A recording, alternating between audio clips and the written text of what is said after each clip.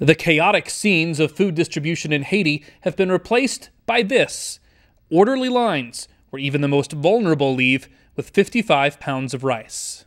When the women get it in this culture, it's almost guaranteed to go straight to the family, the people that need it. The reason it runs so smoothly is because of Lieutenant Becker and his men from the 82nd Airborne.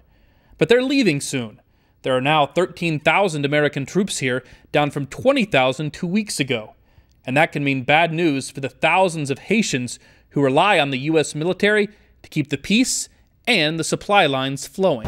When the United States military does pull out, that means the UN will take over these food distribution points. But that's a problem here in Port-au-Prince because many of the Haitians don't trust the UN.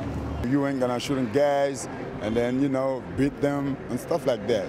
So it's gonna be a lot of violence. On Thursday, the U.S. Army helped give out 25 tons of rice, but it still wasn't enough for everyone. Some Haitians in the crowd became upset and began yelling at the soldiers.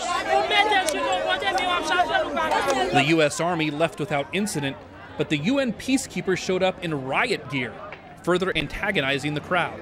Everybody back in. Let's vote. Okay, we're fine. This soldier told the UN the clubs and shields were not necessary. They didn't listen, but Lieutenant Becker is hopeful that the peacekeepers will be up to the task after the U.S. leaves. There will be people working together at every level, making sure that the situation is under control. But scenes like this don't give the Haitians much reason to share that confidence. John Bentley, CBS News, Port-au-Prince, Haiti.